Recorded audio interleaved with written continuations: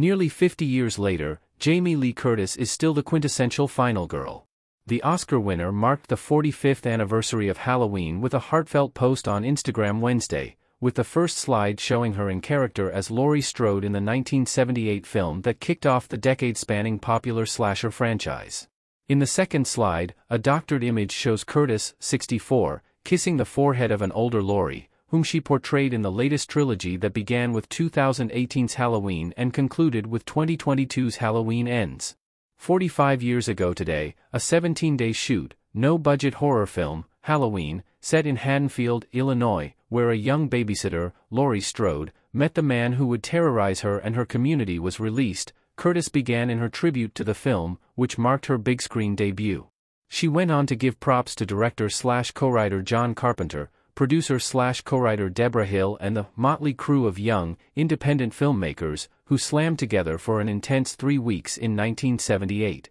Little did any of us know that 45 years later we would be retelling that same, simple story of good versus evil, and that it would give birth to a feminist icon, the final girl, Curtis said. This movie and Laurie Strode gave me my career that I continue to get to have because of her. Of the second photo in the post, the actress wrote, "This image taken for the 2018 promotion by Addis Pictures at Michaela Moronic epitomizes the trauma and resilience of victims of unexpected violence and the human instinct to survive.